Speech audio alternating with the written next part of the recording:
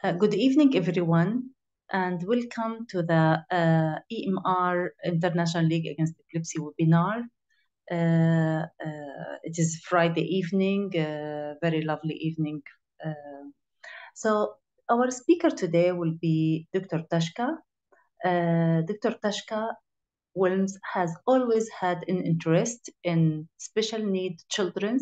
She obtained her PhD in molecular biochemistry genetics at the Old Rand African University, after which she studied nutrient dietetics at the University of Pretoria. Her field of interest in neurological and genetic disorders such as epilepsy, autism, and inborn error of metabolism. She had been working alongside Matthew friends for more than 20 years and had private practice in Pretoria. She had published several publications and had given presentation and workshop both locally and abroad. She has great result with classic ketogenic diet, modified Atkins diet, and adapted low glycemic index diet. And she's going to talk to us today about dietary treatment for intractable epilepsy and any of the three diet used: ketogenic diet, modified Atkins diet, and adapted low glycemic index diet during this evening. There will be, so please use the Q&A during the presentation, and at the end of the presentation, all of your questions will be answered by Dr. Tashka. So Dr. Tashka, the mic is yours.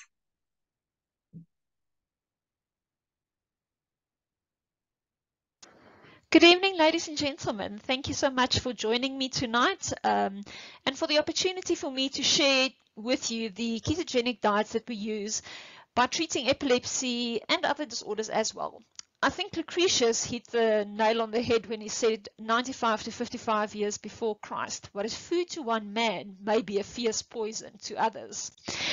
So as you all know, there are a variety of causes of epilepsy. It might be due to a small number of patients, approximately 10 to 15%, who has the susceptibility or predisposition to develop seizures in an inherited way. But in most cases, it's due to a brain insult, whether it's head injury, hypoxic brain injury sustained from a birth complication, infection of the brain, such as meningitis or encephalitis, brain tumors, strokes, prolonged convulsions in childhood, and inborn errors of metabolism. Now, I find this very interesting because inborn errors of metabolism is my other field of speciality.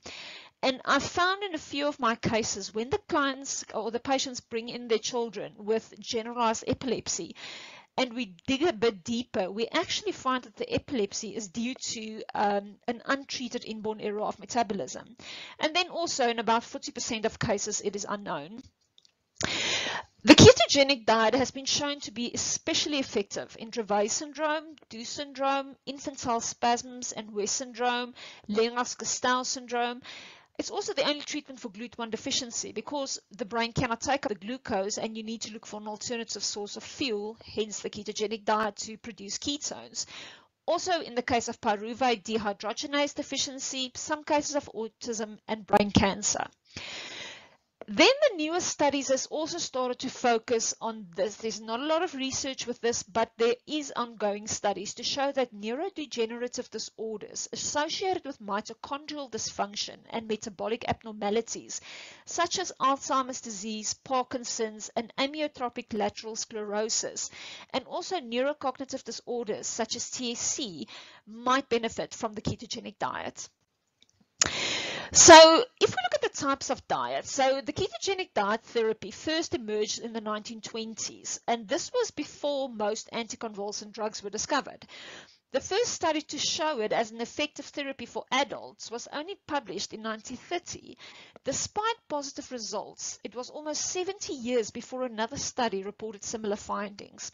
However, many studies report that adults struggle more in maintaining a ketogenic diet long term. And the reason for this is because it's a very, very restrictive diet. You work from certain recipes, the calories are calculated, you have to weigh off everything. It is a very strict regime.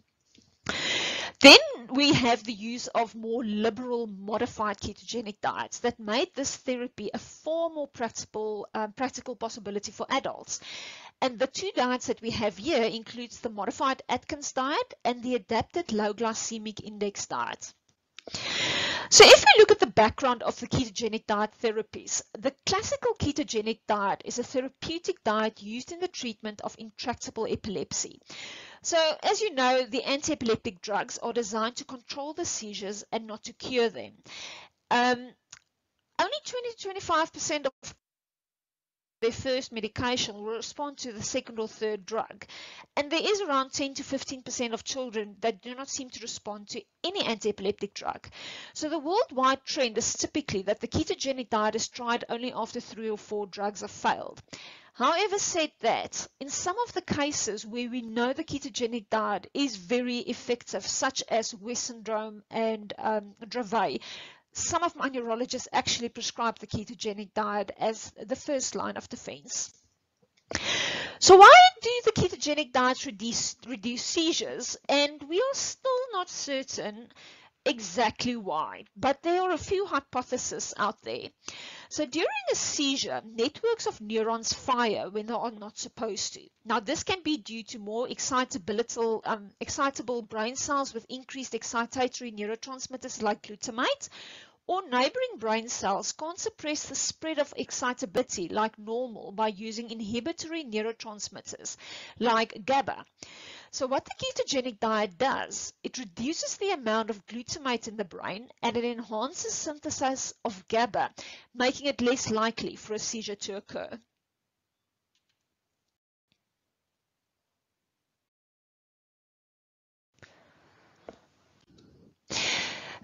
Recent studies examined how the ketogenic diet can alter the gut microbiome. So this is the microorganisms inhabiting the digestive tract.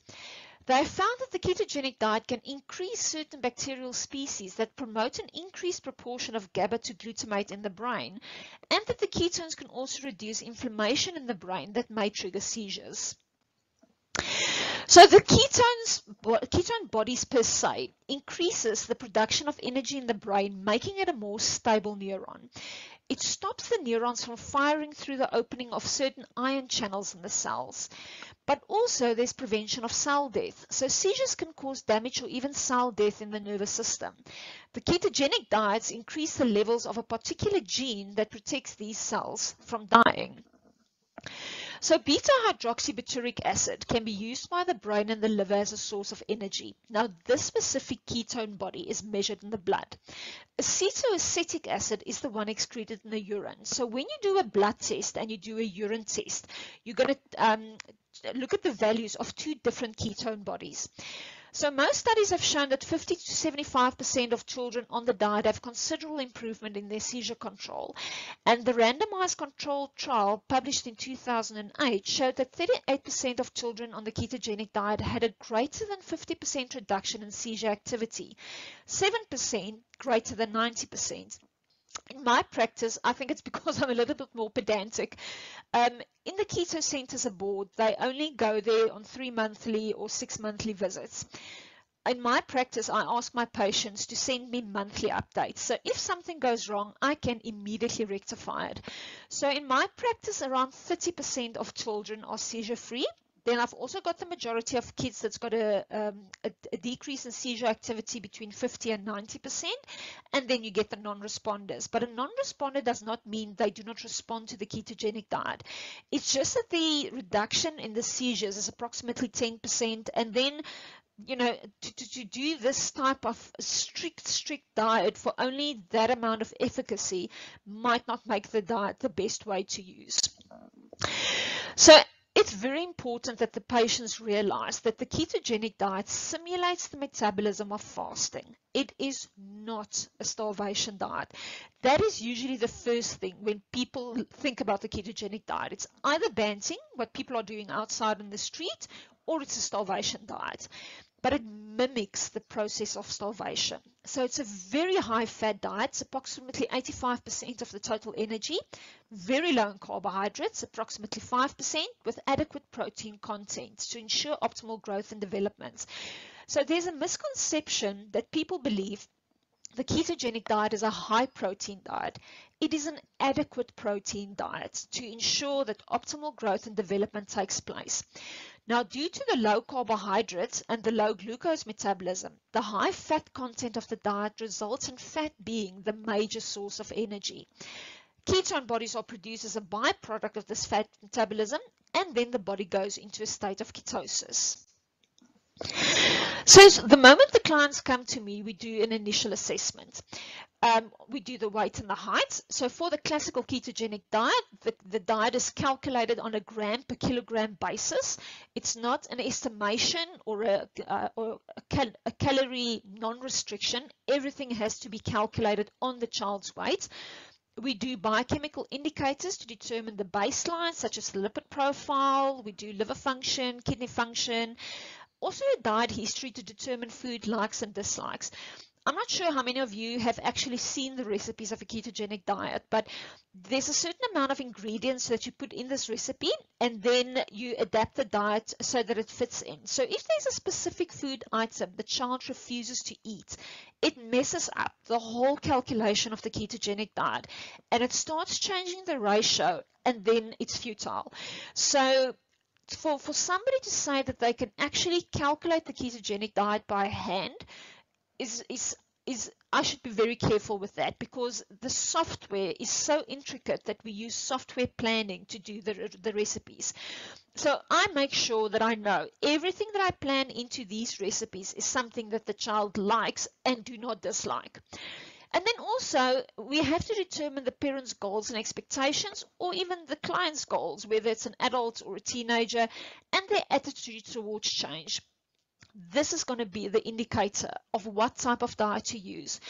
If I'm sitting with a child that's got seizures, my worst child was about 280 seizures a day, it's a no-brainer. The ketogenic diet is the way to go.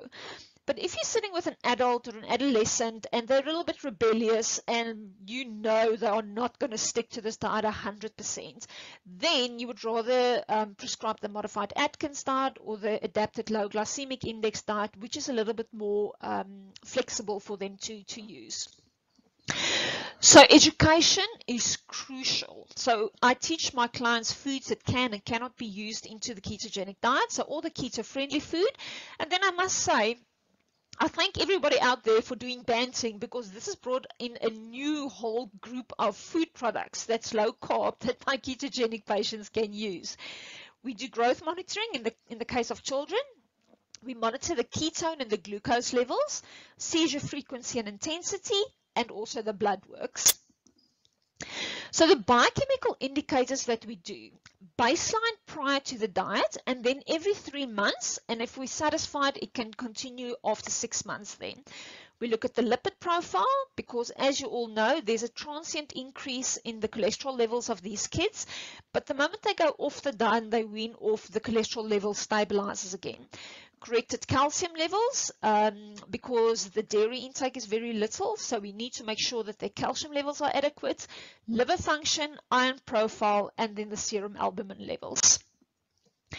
We also educate them on the side effects of the diet and how to alleviate it, but the nice thing is all the side effects are manageable, such as constipation. We can treat with liquid paraffin or psyllium husks, or there's a lot of things we can do with that, suppositories. The nausea, the moment they get, we can start with a lower ratio and then work up to a higher ratio. But we also need for fine-tuning of the diet. So we start off with a specific diet, and then according to the feedback that we get from the clients, we fine-tune to see where the sweet spot is, what would work for them. Also supplementation, and then we give them a list of support networks and peer-reviewed research. So MatthewsFriends.org is an international non-profitable organization. This is the best website to go on to. They've got a medical panel on there. There's a whole place there for all the medical professionals. They've got all the research studies on there. There's a blog for parents. There's recipes. It really is amazing. But also Charlie Foundation, the Kayla Foundation, and also neuroketo.com. So if you look at the classical ketogenic diet, in the past, we initiated the ketogenic diet in hospital where the kids were fasted for 36 to 48 hours, after which the diet was introduced under close supervision. But this caused a lot of trauma because you can imagine if you're sitting with a child with a normal brain function, it's just the seizures, and they're sitting in a ward with other children and they are not getting any food. It was very traumatic. And also it takes a toll on the medical aid as well.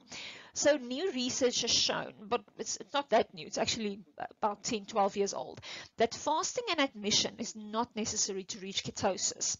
So what I do in my practice, prior to the consultation, I ask the parents to eliminate all sweets and cold drinks from the child's diet and to decrease, not stop, the portions of starch. The reason why we don't stop the portions of starch is they go into ketosis very fast. It's really insane. So I don't want them going into ketosis without them knowing how to monitor the ketones and what to do if the ketones go too high and so forth.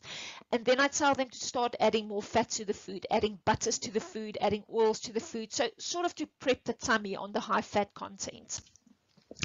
So the keto recipes are then introduced once they are calculated using the Stanford Meal Planner or the EKM calculator. And some of my patients, when they are comfortable with the diet, they are taught how to use the software in order to calculate their own recipes. So I work with a lot of clients abroad, and some of them is in Zimbabwe, some of them are in Mozambique, some of them are in other countries as well. And they don't necessarily have the range of food items that I sometimes use in the recipes.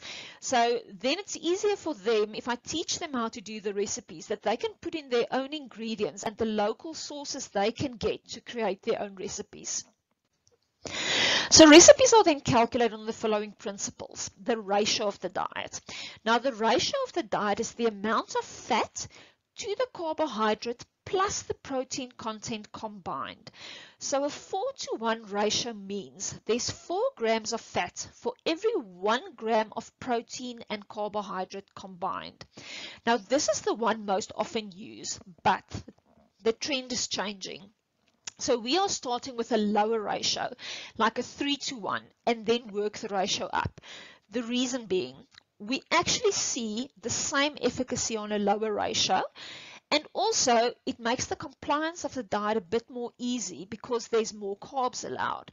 And if we see control, but it's not quite where we would like it, we can always move up to a 4:1 ratio or even a 3.5:1 ratio. Where we do use a 3.1 ratio is in children younger than 1 year. So a lot of people do not want to use the ketogenic diet in infants, but we have great success with the ketogenic diet in infants. The only side effect or the problem that we're sitting with is the risk of hypoglycemia. But there's a few tweaks that we do. So we reduce the ratio of the diet, and we also increase the frequency of the meals, and then they don't have any hypos. Also in the case of overweight children, so we literally want the body to use its own fat to burn ketones, and not only that from food, fussy eaters to make it a little bit more compliant, and then fragile medical conditions.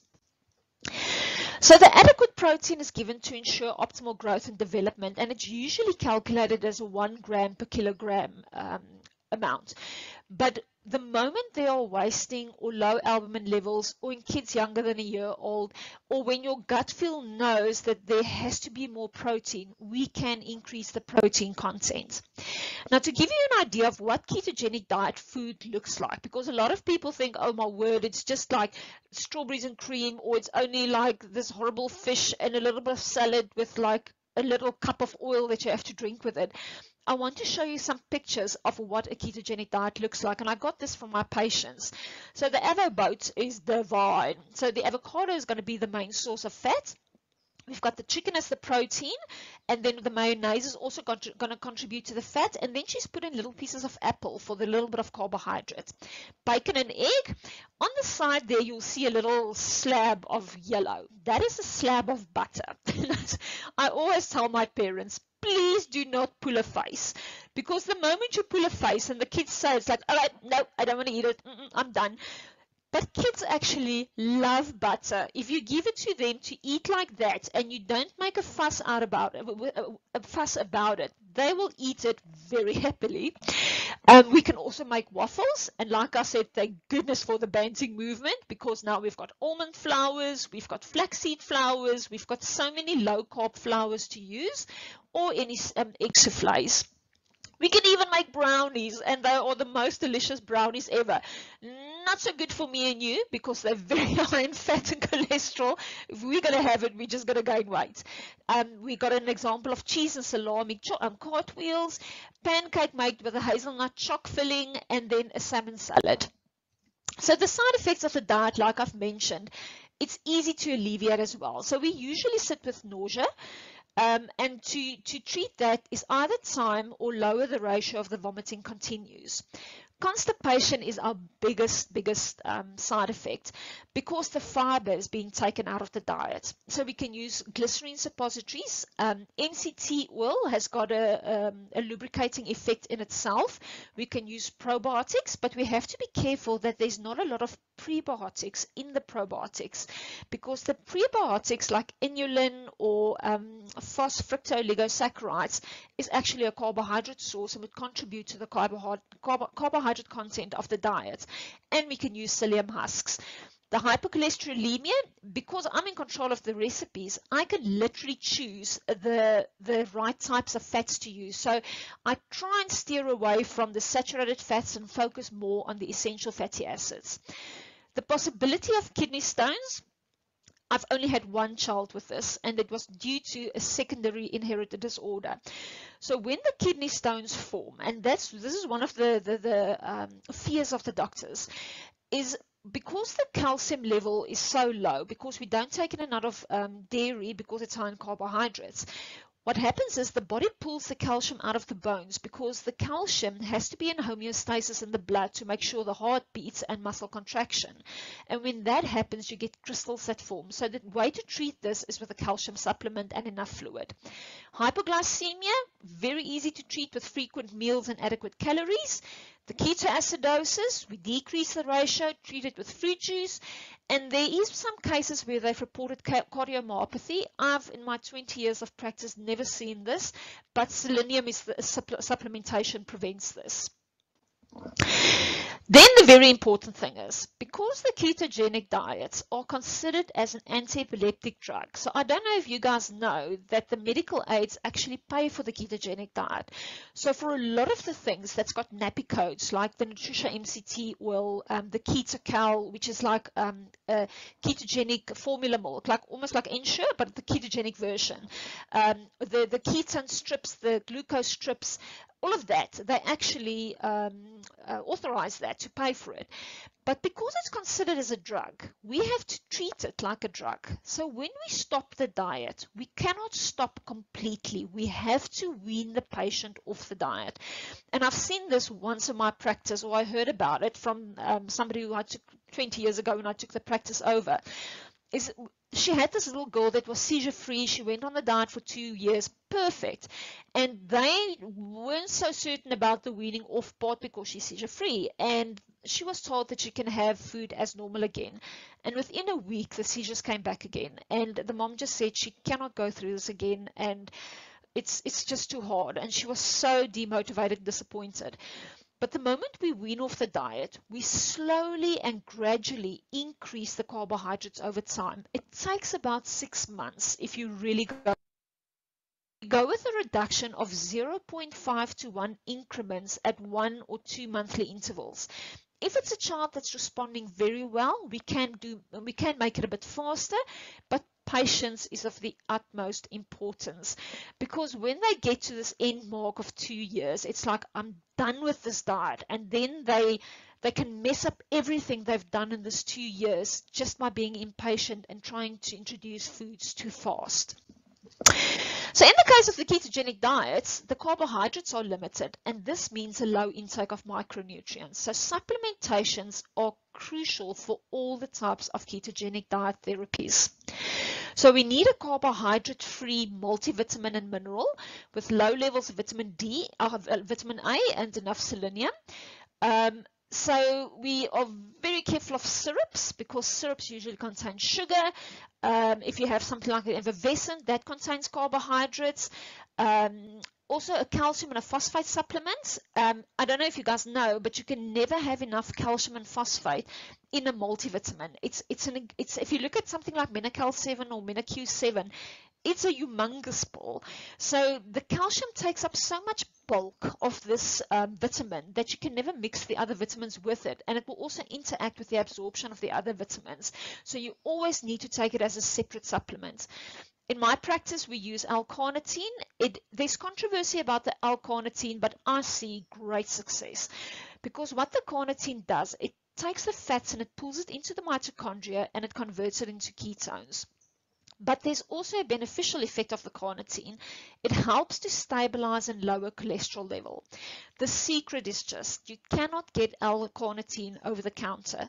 So I import from a compound pharmacy, therapeutical grade L-carnitine. It's like a crystalline powder that is pure, because the moment it's extremely water soluble, like super soluble. If you open up the package and it's like a cloudy day, it will absorb the liquid out of the air and the whole bottle will become a liquid. So what the pharmacies do, they put binders and fillers in there so it doesn't solubilize that easy.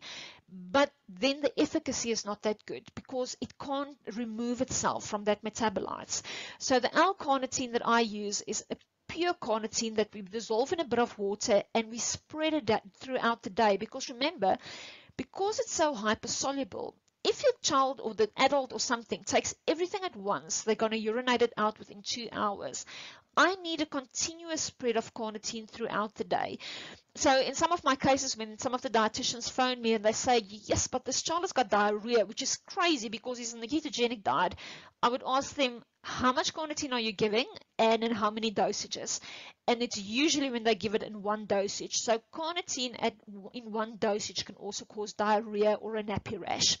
And then we have to supplement the essential fatty acids, especially omega-3, the DHA and the EPA.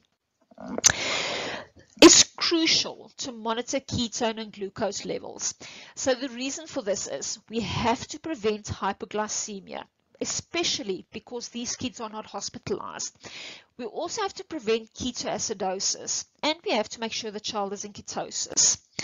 So we have got glucometers from Abbott that measures both blood ketones and blood glucose values. So the nice thing about the blood is the moment you measure the blood ketones, you have an immediate indication of what the levels are in the brain. So blood glucose levels for optimal seizure management is about 3 to 3.5 millimoles per liter. So the doctors that don't know the kids are on a ketogenic diet usually get a heart attack because they think the kids are going into a hypo. But remember, we don't want the glucose. We want more ketones. So the moment the glucose falls under 3, that's when we intervene. But it's perfect at levels of 3 and 3.5. Optimal ketone levels is between 4 and 5 millimoles per liter. And then what we can do, so in the past, before we had these glucometers, we measured the ketones in the urine. But the problem with the ketones in the urine is it gives an indication of the value of the ketones the past 12 hours. So if I get a value now, I cannot say with certainty, this is the value in the brain now, or was it 10 hours ago? So we only use the urinary strips to see is the child in ketosis or not. So it's not very accurate, and it also depends on the amount of fluid taken that day. Because if the child took in a lot of fluid, the urine is going to be diluted, you're going to get a false reading. If the child didn't take any fluid, it's going to be concentrated urine, and it's going to look like a strong positive, and then it's not accurate as well. So the modified regimes. The advantage of the modified regimes is the flexibility of meal choices due to the focus around carbohydrate counting. So it's a good option for older children, teenagers and adults who are consistent eaters and willing to count and monitor the carbohydrate and fat intake throughout the day. So if we first look at the modified Atkins diet, so the modified Atkins diet follows similar principles to the traditional classical ketogenic regimes. It's very low in carbohydrates, high in fat. It's got a similar effect in altering the balance of fuels available for energy production in the body. And in 2003, the team at Johns Hopkins in Baltimore, USA, discovered that a modified version of the Atkins weight loss regime could produce nutritional ketosis and influence seizure symptoms. So the following are key aspects of the original USA modified Atkins protocol. The carbohydrate intake is initially restricted to 10 grams per day for children and 20 grams per day for adults. But this carbohydrates need to be spread throughout the day. So I usually tell people to spread it in 3 separate meals, like for instance 3 grams and 3 grams and 4 grams if it's a 10-gram restriction. Because if you're going to give all of the 10 grams at once, you're going to get a sugar spike, and then it defies the purpose of the diet. Also, this relates to the available or the net carbohydrate, and it excludes the fiber. So this makes it a little bit different than the glycemic index diet, which includes the fiber. So this one excludes the fiber. So we encourage high-fat foods to be eaten at each meal and snacks. Proteins are allowed freely, and there's no restriction initially. I'm very wary of saying this, because then you're almost moving into the field of banting. It's just eating fats and proteins and limiting your carbs. The problem that you're sitting with, if you've got a very high caloric intake, then by eating so much fats and proteins, you might start gaining weight. So it's very crucial for me to start the diet and then get their weight measurements. And if the weight increases, I do put them on a calorie restriction that works with an exchange system to say, okay, please don't exceed so many fats per day and so many proteins per day. A vitamin and mineral supplementation is also necessary, also due to the restriction of the carbohydrates. So in 2002, the team at the Massachusetts General Hospital, Boston, USA, started using a novel modified regime that shifted the emphasis towards glucose control rather than simply targeting ketosis. So the ketogenic diet leads to flat and stable blood glucose levels. A spike in the blood glucose due to extra carbohydrate consumption or due to the rate of release of a specific carbohydrate can trigger a significant increase in seizure activity. So the low GI therapies combines what is known about the varying speeds of glucose absorption from the foods. This is the glycemic effect of the foods and the glycemic index, which we call the GI, with a level of carbohydrate restriction that still requires the body to burn fat as its main energy source. So studies in children and young adults indicate a similar level of effectiveness, but improved compliance in comparison with traditional ketogenic regimes. So the key aspects of this is the carbohydrate intake you will see is much higher. It's restricted to 40 to 60 grams per day, also evenly distributed to the day, but this figure includes the fiber content. So when we look at the carbohydrate choices, it's restricted to foods with a glycemic index less than 50. Now in South Africa, we are very privileged. So the dietitians in America are so jealous. So we have got a lab in Polokwane called the GI Foundation of South Africa. They've also got a website as well. They bring out bookmarkers, and they are actually, with this movement of the GI in South Africa that is so big, they have classified all our foods into low GI, intermediate GI, and high GI foods. So, and they do it in a color-coded way. So the green is the low GI, and they take 3 hours to release the glucose into the bloodstream. The intermediate GI foods is in an orange group, and that takes about an hour to release into the bloodstream. And the high GI foods takes 10 minutes, and that causes the spike that initially triggers a seizure. So the fatty foods are encouraged and should be eaten at each meal and snacks, because now a lot of people think, okay, it's more like normal eating, but they don't have that extra fat. So it's very important to show them and differentiate and tell them exactly how much fat they should have with every meal. Also, because we're working with glucose control now, I need to eat every 3 hours, because if the length between the meals become too long, there's going to be proteolysis of the muscle, and the moment the muscle breaks down into fuel, you get glucose spikes as well. They've got normal amounts of protein that can be eaten, also no calorie restriction initially, but like I said, exactly the same with the modified Atkins regime. It's adjusted according to any weight changes, and then the vitamin and mineral supplements are necessary. So thank you so much for listening to my presentation. If you have any questions, you're more than welcome to ask me. You can also ask the presenters if you would like my email address or my cell phone number. If there's something more you would like me to share with you, you're more than welcome. Thank you. Thank you so much, Dr. Tashka. It's wonderful and great comprehensive talk about ketogenic diet, modified Atkins diet, and low index glycemic diet. It's really great. Thank you so much. It's only my pleasure. Yeah, we learned a lot. It's great. We are actually using it in our patient in Saudi Arabia. It works wonderful. Oh, fantastic. That's great to hear. Yeah, yeah. So I have some questions from the audience. They are thanking for excellent presentation again, and they are asking about if you have resource for more standardized regimen to wean the diet. And they said in their center, they wean it quicker than 6 months. So there isn't really a standardized regime for weaning off the diet. It's more like a gut feel and looking at the client. So I had this one little girl, she was seizure-free completely. And suddenly we saw this breakthroughs. And I said to the mom, but I don't understand what's happening. Ketone values are good, but the glucose is spiking a bit. And it came to such a point that the dad actually put in cameras in the house. And she went to, after mom and dad had supper, she went to the dustbin and she started eating their food. And then I said to them, okay, we need to wean, and we need to wean faster, because this child is literally just going to eat something out of the fridge and out of the dustbins. So it literally depends on the patient itself.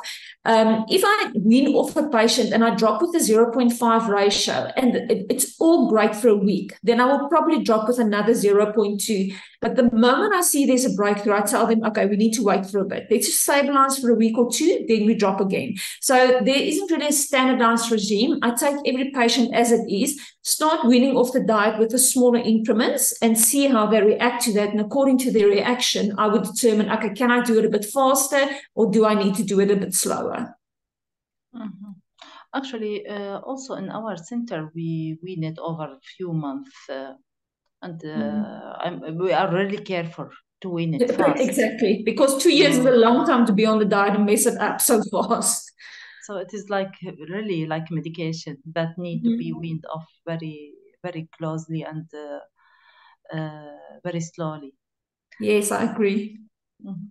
The other question is, in the absence of L-carnitine crystal form, would you consider, if L-carnitine crystal is not available, would you consider carnitol? Yes, we just don't have carnitol in South Africa. So carnitol is perfect. Okay. Carnitol is a pure L-carnitine. It's just we don't have it available in South Africa. Dr. Ghaib also is thanking for wonderful presentation, and he had 2 questions.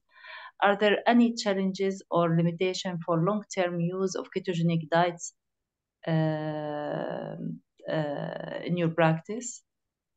No, so the thing is, it depends on the medical condition of the patient. So if I'm sitting with a GLUT1 deficiency, that child or patient is going to be on a type of a version of the ketogenic diet for the rest of his life. So you cannot really wean the diet off. Then in some of my cases, like a PDH deficiency, and then I've seen in some of my cases, but where there's some brain damage as well, that if they're on the ketogenic diet, their behavior is better, they're more responsive, their seizures are less.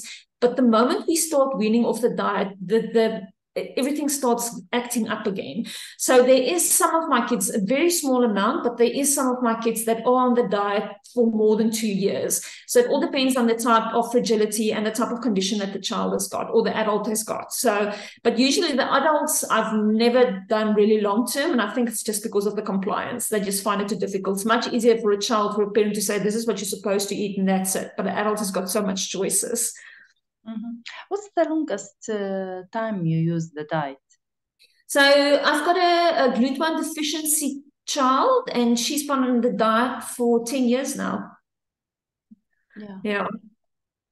Yeah, I do have, have, I've got a PDH deficiency as well, and she's been on the diet for 13 years now. So she's a teenager now, since birth, and she's now 13 years old. We do have actually patients, for example, HIE, hypoxic ischemic encephalopathy, they have refractory seizures, and they loved it, and they didn't want to. They don't want to go off on it for 6 years, and they love it really. As long as you keep the biochemical markers and you monitor and you keep it at bay and you see, okay, everything is still stable, there's no reason why they couldn't be on the ketogenic diet for a longer period of time.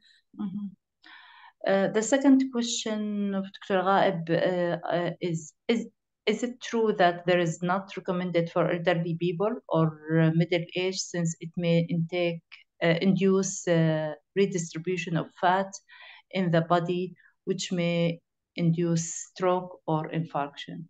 Okay, according to me, that's a myth, because I've got a few middle-aged people and adults. What you should keep in mind, though, is that if they've got hypercholesterolemia, the diet is contraindicated, because then you are going to get the risk for that. So then I would rather put that type of patient on the low GI adapted diet. So it's more about the glucose control. But I've got some adults that's older. That's I think my oldest patient was 57 or something. And she did it for a period of 2 years for the seizure, and everything was fine. The cholesterol levels were perfect. We managed the types of fat she could eat well. The carnitine helped with the cholesterol. And then when she weaned off the diet, she was fine. So I see no reason why. It depends on if it's severe epilepsy or is it for what type of reason. But any of the 3 diets we can definitely use. And that's where the point comes in, where I like the familiarity of having a calorie restriction, because if somebody doesn't have a calorie restriction with the modified Atkins or so on, and they just go insane with all the fats, they are going to have a very crazy distribution of fats and visceral fat and so on. So I prefer to tell them this is the amount of the exchanges of fats you can have and the proteins and the carbohydrates, just to have a little bit more of a borderline and make sure we're a little bit more in control. Okay. There is another question. As you said that low glycemic index diet to be taken every few hours to prevent muscle lysis, does the same apply to ketogenic diet and modified Atkins diet? Okay, no, so that does not apply, because when we focus on the glucose metabolism, because the body can only get fuel from the food every 3 hours, we need to have that regular feeding. But the moment you move on to the modified Atkins and ketogenic diet, you mimic starvation. So you don't want the body to think there's a lot of fuel available. So then we usually do 3 meals a day, breakfast, lunch, and supper. Okay. Dr. Fawzia from our center, she's asking a question, thanking you again for wonderful presentation. Thank you. The question is, are you using L-carnitine with all patients receiving ketogenic diet, or only if patients develop hypercholesterolemia? No, I do it with all my patients, because the nice thing with the L-carnitine is also it supports the liver. So if they're on the anti-epileptic drugs as well, it supports the liver as well. And it keeps the kids into ketosis. So all my kids and all my patients on the carnitine. Yeah, I give it irrespective. Another question, in mechanical ventilation, any recommendation avoid seizure and poor nutrition? I hope I understand the question correctly. In mechanical ventilation, there must be some sort of a tube feed, I assume. So then we've got ketogenic formulas like Ketocal. And then I would also just maybe start with a lower ratio, just because it's a fragile condition, monitor all the bloods and so on, and then you can decide what ratio you can do. But no, with a mechanical ventilation, you can still implement the ketogenic diet. Another question, I want to learn about immune system situation of patient during ketogenic diet regimen. Okay, unfortunately, I don't have a lot of knowledge about that. I can't answer you about that. I don't know. I haven't implemented autoimmune diseases with the ketogenic diet at all. I don't know if you maybe I feel have. like maybe the question, if I understand it well, is the immune system will be same as, or Oh, they will yes, have low yes. immune, or Oh, absolutely. Because remember, whatever we are missing, we're giving with the supplementation, and that's why the supplements are so important. So even though the foods are lacking, we're making up with the supplementation to make sure that all the micronutrients and minerals are still being taken in. How can the ketogenic diet be implemented where where there is no dietitian? Very difficult. Ketogenic diet, no. Modified Atkins, possibly, because you can work with exchanges and tell them, you can have so many proteins, or you can have, and low GI, but ketogenic per se, I would not recommend doing it without a dietitian. Or a doctor who has knowledge about doing it. Yeah. It's just too dangerous. If they're going to ketoacidosis or hypoglycemia, it's a risk I wouldn't be able to take. Yeah, there's no way to do it without dietitian, really. Yeah. It's very difficult. Do you admit all patients for ketogenic diet? Admit? Yeah, admit them. No, I don't admit none of them. So that's why I said, so in children.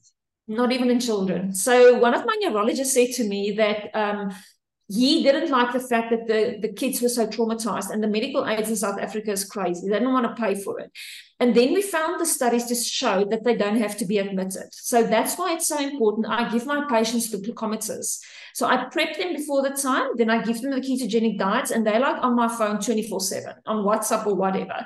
And then I tell them, do the diet after this amount of time. I want you to measure the ketones and the glucose. So I've got direct indications of what the blood values are. So I don't do admission of the kids at all completely, and I've got wonderful results. Yeah, actually, we still admit really? patients. Yeah, in our hospital, and some of them, they are developing hypoglycemia. So it is like kind of scary. So I've had one or two with hypos, but because I'm on my phone the whole time, if they would tell me the glucose falls below 3, I would tell them, give him 20 ml of fruit juice, wait 20 minutes, and then read the reading again. And then if it goes like that, the next time I would adapt their recipes to a lower ratio and more calories, then it brings the glucose levels up again. Do you do for them some investigation? For example, I have a patient who was admitted, and I usually do electrolytes twice during the week of admission. And for some reason, it wasn't done on the day of discharge. We did it, and bicarb was 13. Yeah. So we gave him some sodium bicarb and some supplement. He was fine. Clinically, he was fine. So we are like facing some cases like this. Okay. I think the only way I would say where they must be admitted is the infants. I will never start a ketogenic diet on an infant if the baby's not in the hospital and we've stabilized ketone and glucose levels. If that is stabilized, the parents can go home. But with my kids older than a year, and even adolescents and adults, I've never admitted. But little children, you will admit? No. Like 1 year. So obviously 1 year. So if the patients come to me like at the age of 2 years or 3 years, I don't admit, and I don't have any issues. I think it's because I'm in such good contact with the parents, and they know they're allowed to phone me like 24 hours. It's not a question I've only got office hours, so they're available 24/7 to me. Yeah. It's good. I mean, like also communicating with the patient all the time, 24 hours is very important also. Because they feel lost, and it's such a crazy diet. Until they feel comfortable, then everything is much better. Have you used with adults as opposed to kids much? Oh, yes. Not as much. So my adults are probably, it's about 30% of my practice, and then 70% is children. And it's literally because of compliance. So they come to me and they tell me they want to do it.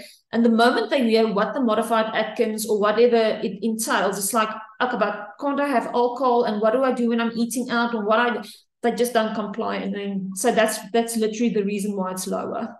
And I must also say, in South Africa, our adult neurologists don't believe in the ketogenic diet. It's only the pediatric neurologists that have done all the research and know each other, and they all know everyone working around the ketogenic diet. But the adult neurologists don't believe in the diet, so they literally don't send their patients for that. Mm-hmm. How do you check the compliance of keto diet? Okay, so one of two ways. There's either seizures or you check the glucose and the ketone values. Yeah. You can't lie. If you give me a value and the glucose is 6, it's like, nah, there's no good compliance there because it's a normal glucose level. And you do it every time he comes to the clinic? No, I give them glucometers, so we sponsor it to him. So that's why it's easy for me not to add that, because each and every single patient of mine get a glucometer to measure the blood glucose and the blood ketones at home. I have again one of the attendees thanking you for great lecture, and she would like to have your contact. I'm more than welcome. Can Jessica maybe send it to them? I think she can. Yeah. My email address, my cell phone number, no worries at all. For how long we can continue the keto diet? So like I said, the average is 2 years, but depending on the condition, depending on the weaning off, it can be a little bit longer than 2 years. Mm-hmm. And how do you decide if you have to keep subject on modified Atkins diet or low glycemic index diet? So when usually with the adults and the adolescents, and I've got 1 or 2 kids as well, because there was just no way I could do the ketogenic diet. They wouldn't take the high fat content, is they became seizure free. So I've got about 3 or 4 kids on the low glycemic index diet that's seizure free. So then I'd stay on that. There's no reason why I would go stricter, or even with a modified Atkins diet. So it depends on the parents or the patient's perspectives as well. So if they're on the modified Atkins, they say to me, yes, I want to get a driver's license, but I'm still having 1 or 2 seizures a month. I can't get the driver's license. I would say, okay, let's do, instead of modified, let's go to keto and make it stricter and see what happens. So it's all about feedback from the patients and what their expectations are and the results that I see that would determine what type of diet and how long they would be on that. But in general, even with modified Atkins and the low GI one, it's also a period of 2 years. Yeah, thank you. Again, thank you for great talk. The question is, she's asking, can we start her own 5-year-old son on low glycemic index diet on their own? Do we need a dietitian on board? How safe is it? Any side effect? How can we get more info on this? Okay, so the wonderful thing about the low glycemic index diet, it's something the whole family can do because it includes starches and it includes balanced meals and it includes snacks. The only thing is the portion sizes that's going to differ. So this is the safest type of diet of all 3 diets, because we have to look at the rate of release of the glucose. Where she can get a lot of information, if she goes to matthewsfriends.org, they've got all the information on the low GI diets there as well. So even if she does something wrong, there's nothing that can go wrong. It might just be that the portion size is too big and she gets a breakthrough in seizure activity. But the low GI diet is the easiest one to do. And obviously it would be best to go with a dietitian because they will tell you portion sizes, what foods are low GI, what is high GI. But it's not as restrictive as the ketogenic diet. Mm-hmm. Okay, thank you. Thank you for a great presentation. How effective is ketogenic diet for adults with intractable epilepsy? Same as the kids. So I've got about 3 or 4 adults that's seizure-free on the ketogenic diet. So it depends. It just depends. Yeah. It's like any anti-epileptic drug. You never know, are you going to be a good responder or you're not going to be a good responder. So it's something you have to try, and we do it for a period of 3 months. And then after 3 months, that's the period they've shown you get the most efficacy. If we see, okay, we've got a great reduction, then you decide, okay, I'm going to continue or I'm not going to continue. And then you wean off or you continue. But yeah, my adults react fantastically. I've got a few clients that's seizure-free. It's actually it's amazing. يعني in kids, we have some who are seizure free, but we do have like great seizure reduction. Yeah, So yeah, but having seizure free is not as often. yeah. The question is ketogenic diet recommended only for severe pharmacoresistant epilepsy? So no, so that's the benefit in South Africa. So I understand in Europe you have to be approved to be on the ketogenic diet. In South Africa you don't. They can contact me and tell me they want to be on the ketogenic diet, and I just need to make contact with the neurologist and tell them, listen, are you on par with this? We're going to start the diet. So if you've got severe seizures, we would do keto. If it's like seizures and it's not like irritating once or twice a month, then we would do the low GI diet. So yeah. Do patients continue their anti-seizure medication while on the ketogenic diet? Yes, because I'm not a neurologist. You cannot, I cannot touch anything of the medication. But what the ideal is, if the seizure starts to decrease and we get a stabilization, they are supposed to slowly decrease the medication dosages as well, because they didn't work in the first place. So, but that's up to the neurologist. I don't have control over that. But I've got a good relationship with my neurologist and would tell them, listen, you can please maybe just wean this one off a bit or that one off a bit and see what happens. Yeah, we do actually. Most of them, they need the medication, definitely. We may reduce the dose little bit if the seizure is well controlled, but most of the time they will need anti-seizure medication with the diet. Especially in the first year, I must say the neurologists don't really taper off with the medication in the first year, but usually after the first year, they taper off and the kids do wonderful. They do fantastic. What's your take on effect of keto diet in gut microbiota? It's fantastic because there's this one hypothesis to say that the gut microbiota actually changes the environment and activates certain genes that helps with suppression of seizures. So it's a hypothesis. It's just when you do the probiotics and because now we don't have a lot of fiber in the diet, I suggest probiotics for my patients on a daily basis, just as long as there's no prebiotics in it. At what point or period should you consider reducing drug dose for a patient who has had no seizure for 6 months after initiating the keto? Oh, absolutely after that. If he's got seizure-free for 6 months, I would definitely talk to the neurologist.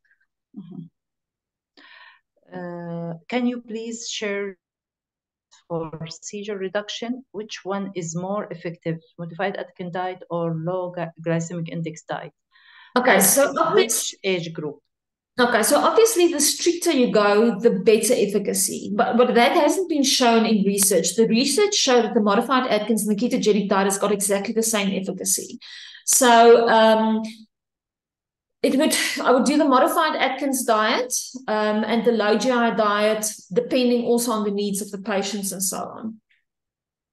And for example, if you start the keto diet, patient did not improve at all, for how long do you keep him on that? Oh no, so 3 months. If there's no improvement after 3 months, then we start weaning off. What's your experience with refractory status epilepticus and ketogenic diet? So what happens, I've actually haven't had one kid, but the problem is what some of the parents, and I explain it to them so carefully, I give them like a bunch of loads of handouts, is I tell them that it's a forced metabolism. So it's like almost changing your petrol engine to a diesel engine. So you're sitting with this forced metabolism, and what happens is if somebody feels sorry, it's like, like a little bit of a sweetie or a little bit of a cookie is not going to make a difference. The body grabs up that glucose in such an instant that they go into status. So that's the only way on the ketogenic diet when they can go into status. I've got a few kids that was in status that the neurologist said, please, let's try the ketogenic diet, and they didn't go into status again. Did you have an experience in ICU that it's very difficult to find ketosis or to reach the ketosis? Not really. I must say sometimes I had to go to a really high ratio because it depends on the medication, and sometimes the nurses give glucose drips and instead of saline drips, and then it messes up everything. But that my parents, and I don't know how your hospitals work, but in our hospital settings, the parents are allowed to take the kids their own meals. So they don't have to eat the hospital foods. So they can still work with their individualized program and take the food to the children. Or if the adults want to make their own foods, they can eat it themselves. So then you actually get better control. Or ICU, you can do a formula feed then, the Ketocal. Mm-hmm. The highest ratio you reached is 4:1. 5:1. I had a child 5:1, and this, I promise you, the child's ketones were 3.9. It never even went higher than 3.9. Mm-hmm. Yeah. Everybody is thanking you for wonderful again. How can we consider ketogenic diet for our patient in remote area? Yeah, is it that's risky risky to do this? It's risky. Because you're not going to have a glucometer to measure the ketones and the glucose. I would then rather go for a carb restriction and low GI, but not keto modified Atkins. It's just too dangerous. I wouldn't go there. Can ketogenic diet be offered to neonate or pregnant women? Yes, you can. And if you look at the website, matthewsfriends.org, they have a whole section there on pregnancy and the ketogenic diets. And like I said, the neonates, you can still do it, provided you adapt the regime. It must be a very low ratio. It must be more regular feeding, high calories, and so on. Yeah, for example, patient who had like epileptic encephalopathies and they have very, very refractory seizures during the neonatal period. Yeah. So medication is not working. So absolutely it should be considered. Yeah. The question is, name the website for the low glycemic index. Okay, so it's matthewsfriends.org. I'm gonna type it in there. And all three types of diets are there. Yeah, sorry. Oh, it's dark. Just see, and that must be a point. That's the website. Okay, thank you. Is it safe for diabetic patients because they are more exposed to hypoglycemia? Yeah, it depends on the patient, because I wouldn't really put a diabetic on such a strict diet just to treat diabetes. So in theory, yes, but then there can't be any contraindications that the diabetic person can't have any cholesterol levels or high cholesterol or anything like that. I would prefer doing the low GI diet with my diabetics. I don't really see diabetics with the ketogenic diet, but it is possible. But to go to that extremes and measuring off everything and working from a recipe, I think there's easier way to treat the diabetes. What are the predictors of poor seizure control in drug-resistant epilepsy patients? Okay, so what happens is that we have found that any external stress can actually be a potential trigger. It can be emotions. So I had this one little girl, she was seizure free, and her dad and them kept her at home, and she was safe. And then they said, okay, but she's been so good, they're going to take her to the ocean, going to take her to the sea. And she was so excited that triggered a seizure. So we see, and another kid of mine got bitten by a dog, that triggered a seizure. So when they are ill, then they definitely get breakthroughs. When they get immunizations, they get breakthroughs. When they get, some of my patients are seasonal as well, when there's extreme heat or extreme colds as well. And then, so any onslaught from the outside can be a predictor for that. When the right time to initiate the keto diet for seizure reduction, and what's the criteria to keep the subject on keto diet? Well, if it depends on me, you must start it before the medication. So it really depends. It depends on the neurologist when they feel, okay, they don't see any improvement with the anti-epileptic drugs. And then they usually contact me. So it's either by word of mouth that patients come to me and tell me, can you please start the ketogenic diet because I hear this one's child's doing so well, or the neurologist would refer a patient to me. Yeah. In UK, there has been very little information about the easier alternative to ketogenic diet that adults could try. could it be said that most adults with drug refractory epilepsy could look into typing the low glycemic index diet? Absolutely. Would you recommend keto diet for patients with diabetes? As already We've we answered that. Yeah. Where is again, people are asking for your contact. Okay. So we're gonna. But Jessica, please, you must also. Then I would love to come to Jordan. You had really wonderful talk. So you had many questions. I think this is the last question that we have. What was the longest age diet you used? Ketogenic diet, for example, infantile spasm, 3 months. 20 days. 20 days old. So yeah. So that's from birth. From birth, a very early age. Yes. And even elderly, same. Yeah. It's really great talk, Dr. Tashka. I have here another question. Adult neurologists don't promote keto or any of other diet much in adult, even with drug resistant, and so very interactable seizure in UK too. Good to obtain your contact detail too, if possible. Neuro around, but not able to get dietitian to do. Sound like I have to commit self. Yeah, you see, that's unfortunate that even in South Africa, we are only 2 dietitians specializing in the ketogenic diet. It's not a diet that dietitians want to go in because they feel it's too dangerous. There's too many risks associated with it. But I've got an absolute passion for my kids. So yeah, it's a no-brainer for me. Yeah.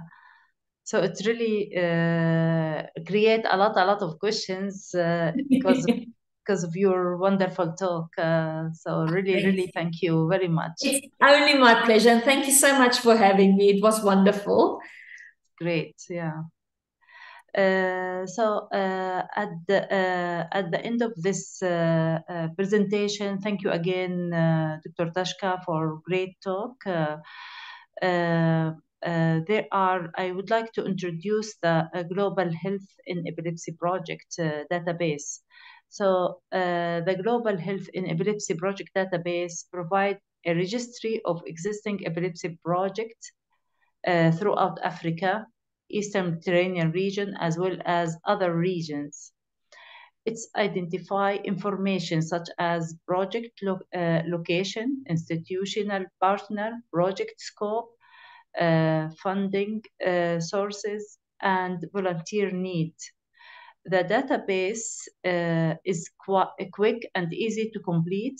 By submitting information in your project, you inform an understanding of the effort that's occurring throughout the world to narrow epilepsy treatment gap.